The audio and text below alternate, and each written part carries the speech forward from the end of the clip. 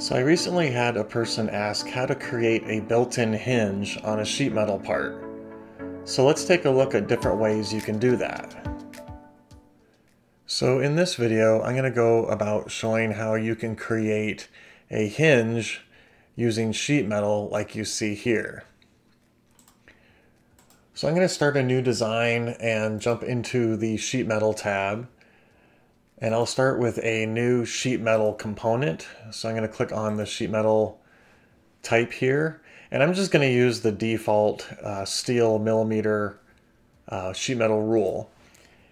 And let's start by creating a center rectangle.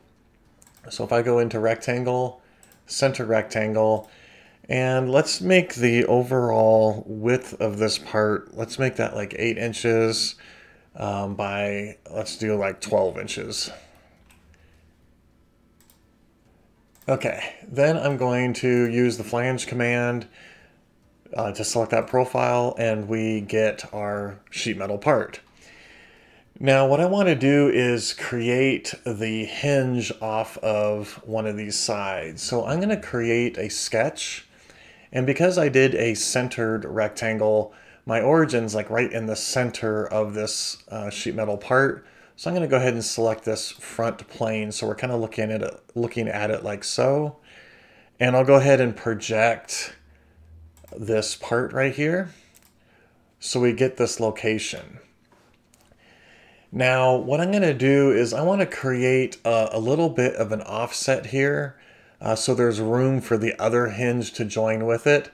So I'm going to use the line command, and you'll notice the line command actually has like a straight segment and then a curved segment.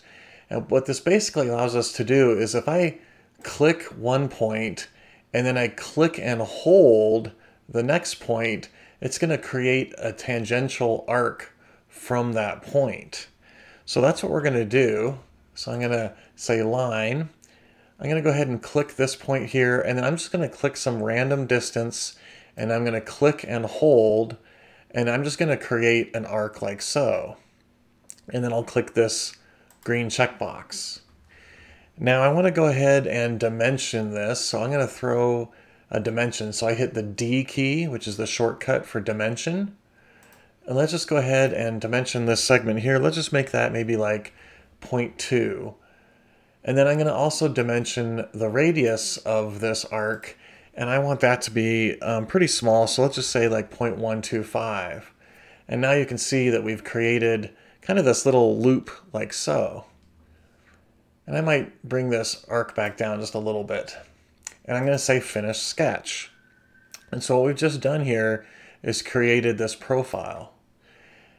Now I'm going to go ahead and use the flange command. And if I were to select this profile and start to drag, you'll notice that it's going to use this profile and create a sheet metal part. But you'll notice it says new body. So if I were to say OK right now, I would have two separate sheet metal components. Now here's a neat little trick that not a lot of people know about.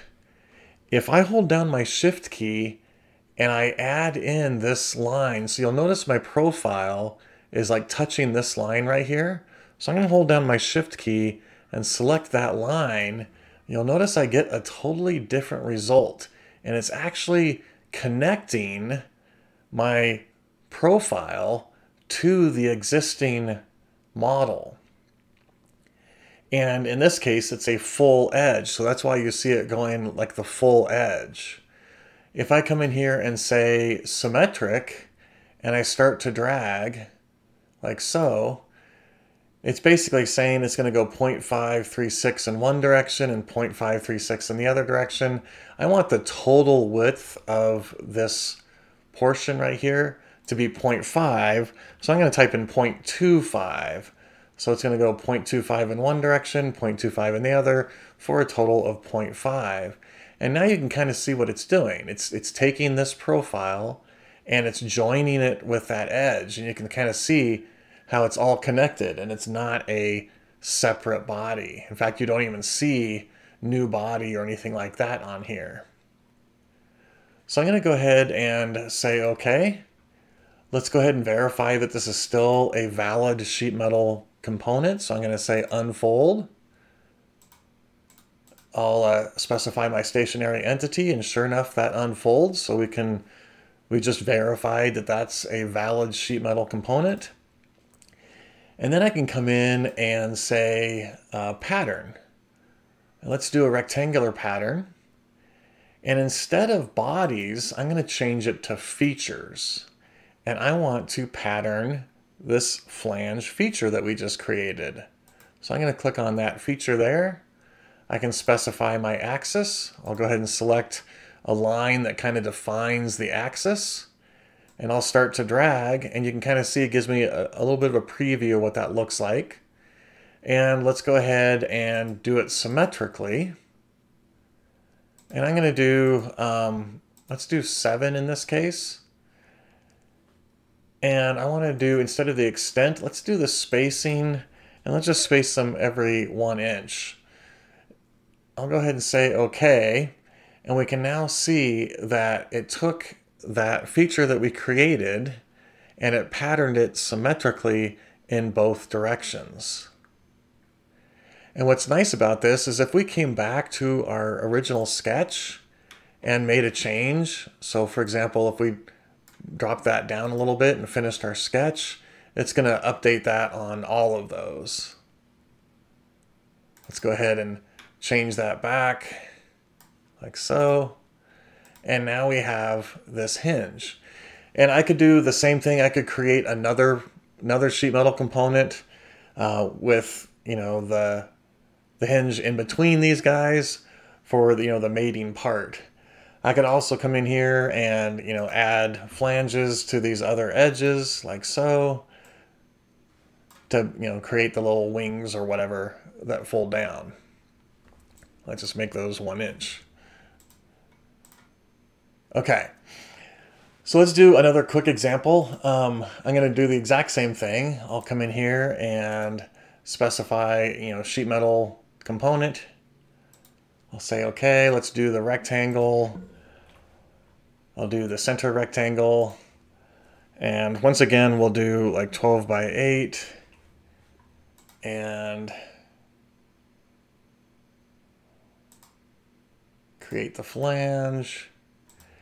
But this time, let's take a look. I'm going to go ahead and project this. The last time what I did was I came off of this edge here.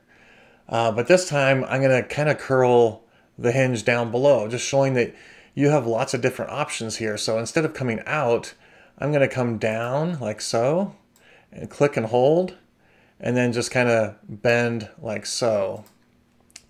I'll throw some dimensions on here. Let's go ahead and make that 0.2 just like before. And let's make this a little bit larger. I think last time we said 0.125. Let's make this 0.25 just to be a little bit different. And let's drag that down. And again, I'm doing it this way to kind of show you the power of this joining a profile with an existing edge. So once again, I'm going to use the flange command. I'll go ahead and select this and start to drag. And here's a very obvious example that it's not really joined with this edge. But as soon as I hold down my shift key and I select that edge, we can see that it's joining with that edge and it's adding that bend for us automatically. Because, you know, right here, basically it's a sharp corner, but by joining this vertical profile with that edge, it's going to create that bend for us. Just like before, I'll do symmetric. And here you can see it's doing the bend reliefs for us. Let's do the 0.25 just like before. And what I wanted to show are some of the options in here. So you can see it's doing this bend relief, okay? And our hinge is basically at the same plane as the edge of our sheet metal part. I have this orientation side 1, side 2, and center. So here it is at side 1. If I go to side 2, you can see how now like this side is in line with the front edge of the sheet metal component. So let's just kind of jump back and forth so you can see side 1, it's kind of inset a little bit. Side 2, it's kind of off a little bit. And then if I say center, you can see how it's centered with that edge. So let's go ahead and leave it at side 1. I'll go ahead and say OK. Another neat little trick that I like to do here is if I open my sketches and I turn on my sketch, I can actually grab this point right here and drag that up, and I can basically drag this point until I get the sheet metal as close as I want without it intersecting. So I don't want this to intersect like so, because then I'll get a warning, but I can drag it as close as I can to get a nice curve like this. Once again, I'll verify that it's a valid sheet metal component. I'll say unfold all the bends, say OK, and sure enough, this is a manufacturable sheet metal component. And then just like before, we could do the pattern. With features, I'll do the contour flange, select the axis, tell it which direction I want it to go. In this case, let's do it symmetrically. And let's just do spacing, 1 inch spacing, and let's do 7 of them and say OK. And we now have our built-in sheet metal hinge. Hopefully you learned something new in that video. If you did, make sure you like and subscribe to stay informed on upcoming videos. If you need help learning Fusion, please visit my webpage at cadedllc.com. And as always, have fun learning Fusion.